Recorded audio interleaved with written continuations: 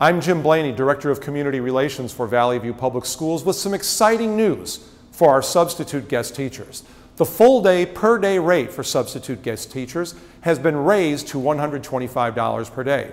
In addition, after your 60th day in any assignment across the district, the full day per day rate has been raised to $200 per day for the remainder of the school year. For long-term assignments, starting with the 21st day of that assignment, the per day full day rate will be $200 per day for the remainder of that assignment.